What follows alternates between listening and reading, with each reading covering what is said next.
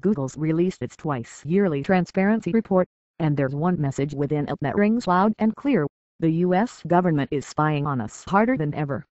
Seems the search giant is increasingly being asked to hand over user data and remove content by governments and courts from around the world.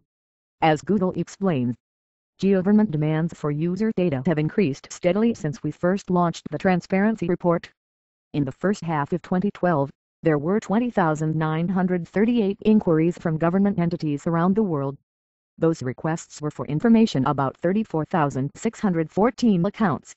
The number of government requests to remove content from our services was largely flat from 2009 to 2011, but it spiked in this reporting period. In the first half of 2012, there were 1,791 requests from government officials around the world to remove 17,746 pieces of content.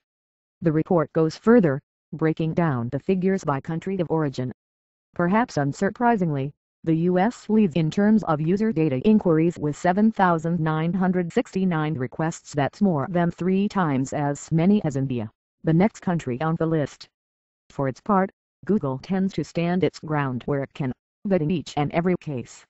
You'll be pleased to hear that the figures for data handed over and takedowns actually performed are significantly lower than the number of requests.